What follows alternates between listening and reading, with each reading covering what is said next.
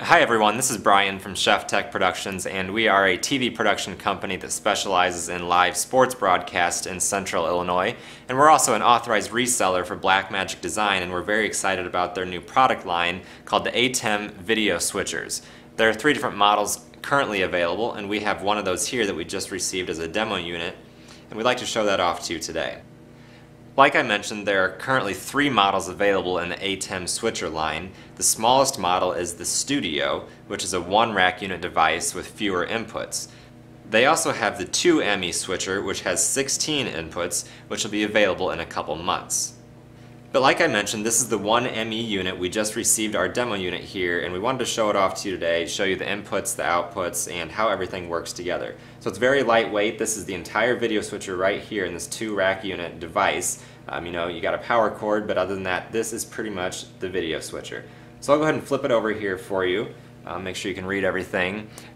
This is the back of the unit. There's a very large heat sink on it to dissipate all the heat from the device out and upward. So this does get pretty warm, but it's designed to do that. There are several areas on the back of the switcher we're going to focus on. Over here you have your accessories and power. This section would be your outputs, and this section over here is going to be all of your inputs. Let's go ahead and start over here on the input section. Let's go over the inputs on the 1 ME switcher from Blackmagic Design. Overall there are 9 actual inputs, even though 8 can only be used at once. You have 4 HDMI inputs, so you have HDMI 1, 2, 3, 4. You also have 4 HD, SD, SDI inputs, so this is SDI 5, 6, 7, 8. Over here you also have component inputs. You also have a reference in for your time code or sync. Now let's go over the output section on the 1 ME switcher. This section right here has 3 aux outputs, aux 1, aux 2, aux 3, and these are all SDI. Aux 1 can also be output to a computer using USB 3.0. So aux 1 can do SDI and or USB 3.0.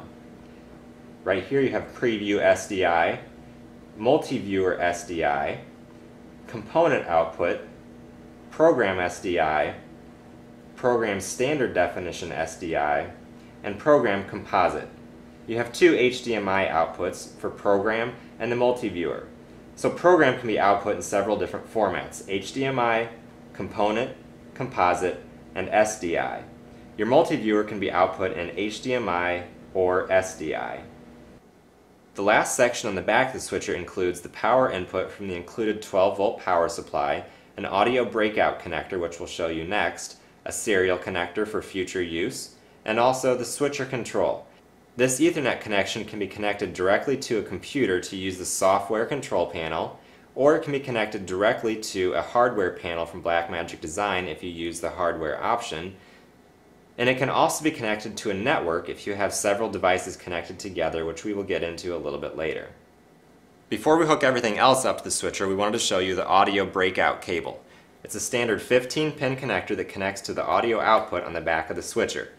There are 6 XLR connectors that break out from this cable. You have time code in and out.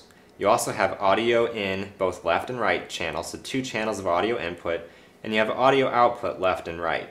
So once again, 2 time code in and out, audio left and right in, and audio left and right out.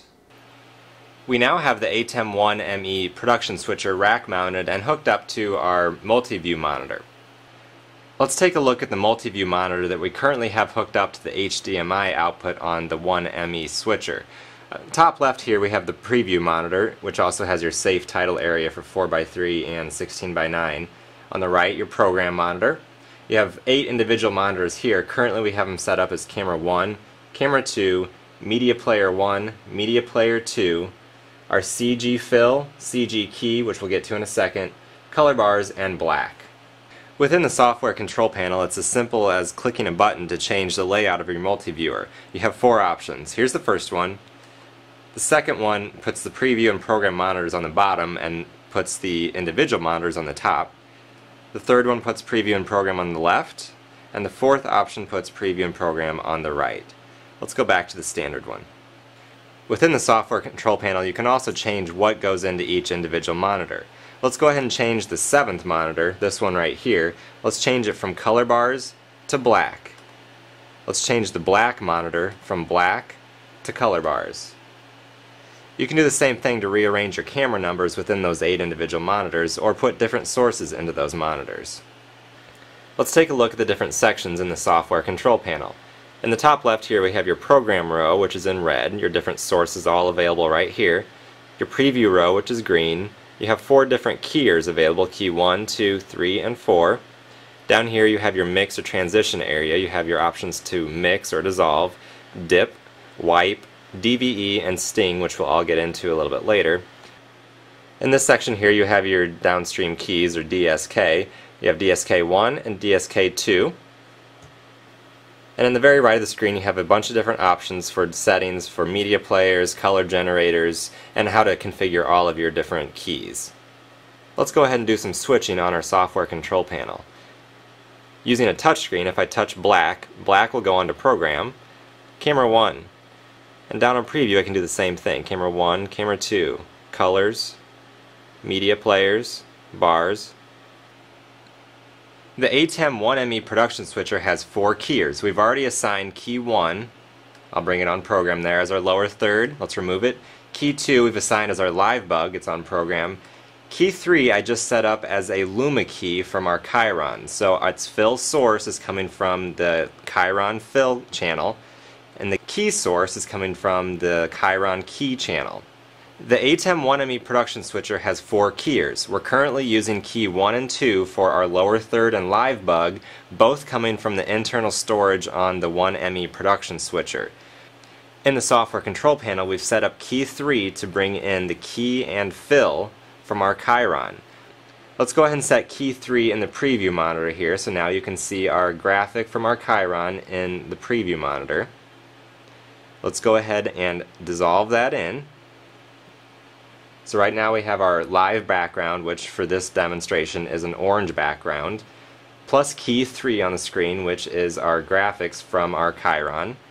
Let's go ahead and add another layer of video to this and fade in our key 1, which is the lower third, as you can see in preview right now, and dissolve it into program. And then we need one more source on here just because we want to get fancy. Let's go ahead and dissolve in our live bug. So right now we have video as our background, that's one source. We have our key 1, which is our lower third, key 2, the live bug, and key 3, which is live output from our Chiron. The nice thing about using the 1ME Production Switcher with an external graphics program like Chiron is that you can update your graphics in real time. So check out our halftime stats graphic there. I'm going to go ahead and start typing in the Chiron, which is exporting live HD SDI video into the switcher. So there, the font is horrible, but this is just for demonstration. You've got Team 1, which is actually live text, me typing on the keyboard right now.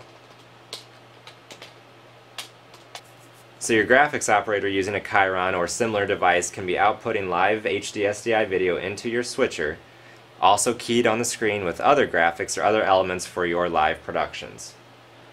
The last feature we're going to show you today is the option to use stingers, or animated transitions, that you can use built into the production switcher. I've set Media Player 2 as our transition source, which is currently loaded with an animated PNG sequence for the transition. I'll hit enter on the keyboard, which will activate the transition, switching us from our orange background to color bars, as you'll see here in transition.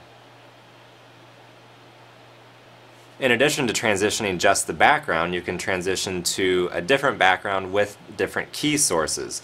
So right now I'm going to switch from color bars and we'll animate over to our orange background with key 1 and key 3, bringing in both the lower third and our live graphics from our Chiron. This time I'm going to go back to our color bars, losing the lower third but keeping our Chiron graphics. That's all we have time to show you today with the Blackmagic Design ATEM 1ME Production Switcher. If you have any questions, please feel free to contact us. We are with ScheffTech Productions, and we're an authorized reseller for Blackmagic Design. We look forward to answering your questions about the switcher and setting your organization up with a switcher of your own. Feel free to contact us at 309-524-5865 or email Brian at ScheffTech.com.